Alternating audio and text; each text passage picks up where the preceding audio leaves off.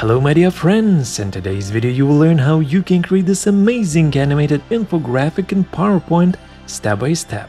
This kind of infographic is perfect for comparing two products, services or anything else that you wish. I'll show you how you can design this slide and how to add animations. So let's go.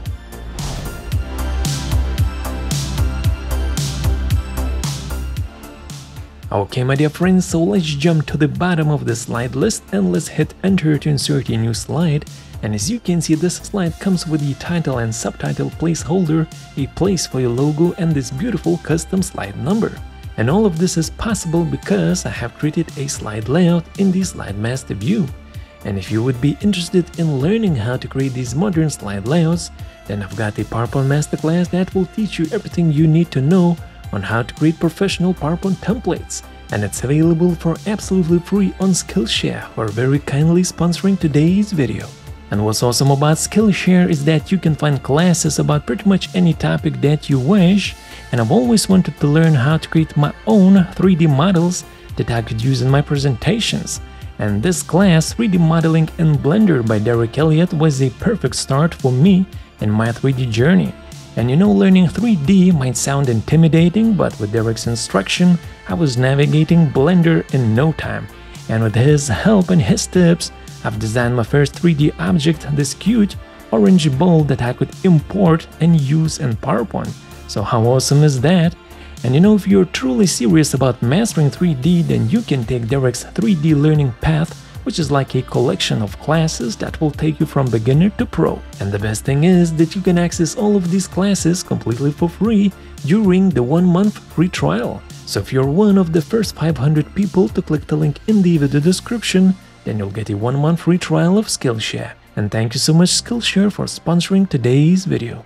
Okay my dear friends, so let's jump into our beautiful empty slide, and let me quickly fill the slide title and the subtitle. Alright, that's looking good, and now let me jump to my previous slide and let's take a look at the slide design one more time. And as you can see here in the center of the slide, we have this white shape with a subtle shadow.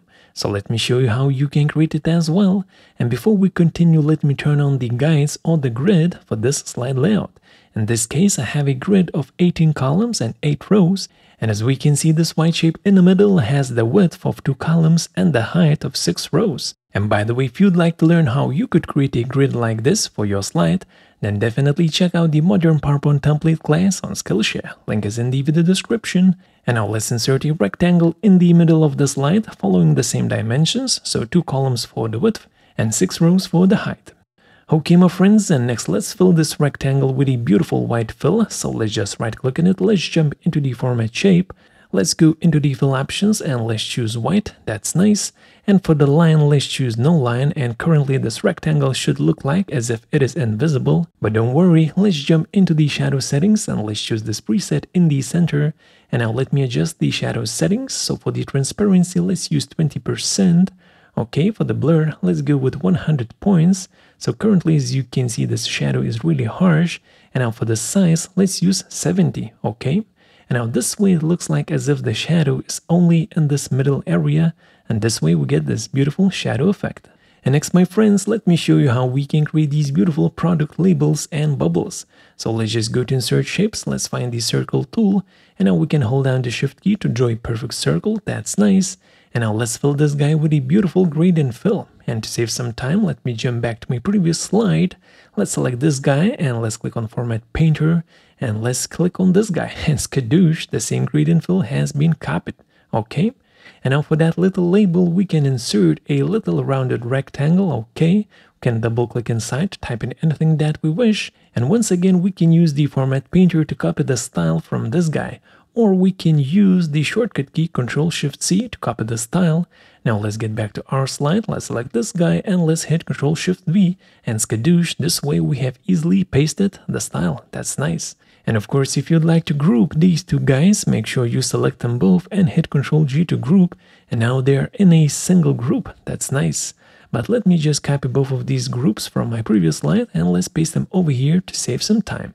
Okay, you're doing a wonderful job, and next let me show you how we can design those subtle rounded rectangles that we have here in the background, so these gray rounded rectangles.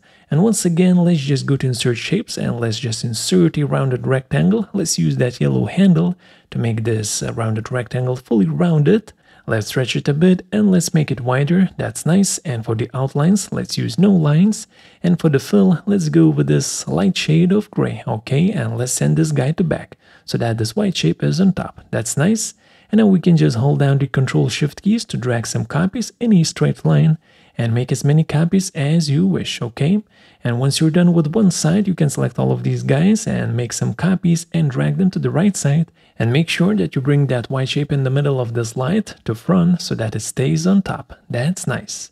And now that you know how to create these rounded rectangles, let me actually select them, let's delete them, and let me copy them from my previous slide just to make sure that we get the same consistent design. And by the way, if you have the free PowerPoint add-in BrightSlide, you can select one shape, go to Select Object, and choose Fill Color. And this way you'll quickly select all of the shapes that have the same fill color. That's nice. And now let's hit Ctrl-C to copy, let's get back to our slide, let's hit Ctrl-V to paste, and let's send all of these guys to back. That's easy peasy, lemon squeezy.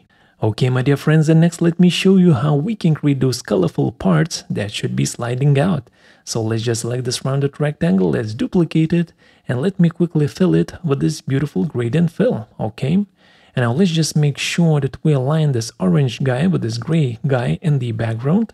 So we can align them to the right side first and then to the top. Or if you have the BrightSlide add-in, you can use the productivity shortcuts, okay? You can select both of these guys. And by the way, let me show you where you can find those productivity shortcuts. So here they are. So make sure you select a couple of shapes and then you can hold down the Control key and then just use your arrow keys. And in this case, it's right and up. That's nice. And next, let's adjust the length of this orange guy. Let's say it should correspond to 75%. So somewhere around here, and we can double click inside to type in anything that we wish. So let's just type in 75% and let's make sure that that white shape stays on top. And now let's add a couple of animations to this orange rounded rectangle so that it slides out. And let's jump into the animation pane. Let me delete all of the animations so that we can start from scratch. Let's select this orange guy. Let's go to add animation and let's look for the motion path line animation. Here it is. Okay. And let's choose the correct direction because currently it's going downwards. So let's choose left. Okay. And let's give it a preview. And currently, as you can see, it's going to the left side. We actually want the opposite to happen, so let's choose reverse path direction. Let's give it a preview once again. Now it's looking much better. So here in the animation options, we can adjust the duration of the animation. Let's make it 1 second, and we can double click the motion path animation to jump into animation options, and let's apply maximum smooth end. Okay, so this way we have a softer landing. That's nice. And now, as you can see, once we play the animation, the left side of this orange guy sticks out. So let me show you how we can hide the left edge. And before that, let's actually grab this red bubble and let's adjust it a bit. Let's move it to the left. Okay, that's looking good. And now let's make sure that we select this orange rounded rectangle and let's add one more animation to it. And let's add an entrance animation, which is a wipe animation. Let's move it upwards in the animation pane. And for the motion path animation, let's make sure it starts with previous together with the first animation. And for this wipe animation, let's set the duration to 0.6. And for the direction, let's choose from right. And now let's check it out. And skadoosh, now we don't see the left edge, we just see the right edge. And this is what we want to see. And now let's check it out on the full screen, and now it is working as expected. It is basically growing out of that white shape with a shadow. Nice. And to illustrate how this animation really works, let me copy this orange guy and let's paste it into a new slide over here.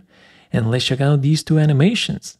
And as you can see, the rounded rectangle is moving to the right side with the help of the motion path. And at the same time, it is being wiped by the wipe animation from the right side. So let me delete the motion path animation for now. So this is the wipe animation only. Okay. let's add the motion path animation once again, and this is the combination of these two animations, and this way we get this kind of moving masked animation that works really well in this kind of slide design. Okay, so that's looking beautiful. Let's give it a preview a few more times. That's nice. And now we can select this orange guy and let's hit Ctrl D to duplicate it, because now we'll be creating a purple guy on the left side, okay? And now let me align this second orange rounded rectangle with this gray rounded rectangle here at the top. So let's select both of these guys and let's use those productivity shortcuts. That's nice. And next, let me grab this beautiful gradient from this circle and let's apply it to this rounded rectangle. As you can see, the text alignment is set to left. And for the orange guy, we have the text alignment set to right. And as always, let's make sure that that white shape stays on top. Okay. And now let's open up the selection pane and let me hide this orange rounded rectangle for now. This way it will be easier to work with this purple guy on the left side. And now let's adjust its motion path. Let's make sure that we drag it to the right side, just like that. And at the same time, let's jump into the animation pane. Let's select the wipe animation, and this time we would like for the wipe animation to happen from the left side. So let's choose direction from left. And now this purple guy is sliding to the left side. That's beautiful. Okay. And of course, if you wish, you can adjust the length of your bar. So let's stretch it to the max and let's type in 100%. And at the same time, let's make sure that the motion path animation distance is set correctly. As you can see, I'm making sure that that semi-transparent copy is basically touching the original copy. Okay. And let's check out these animations one more time, and it seems like everything is working as expected.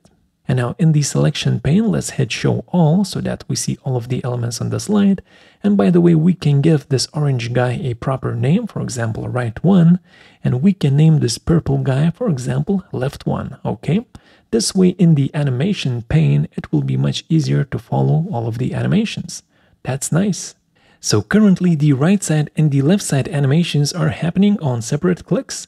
Let's check it out on the full screen. Once we click for the first time, we see the orange guy, and on the second click, we see the purple guy. And let's say we'd like for these two animations to happen at the same time.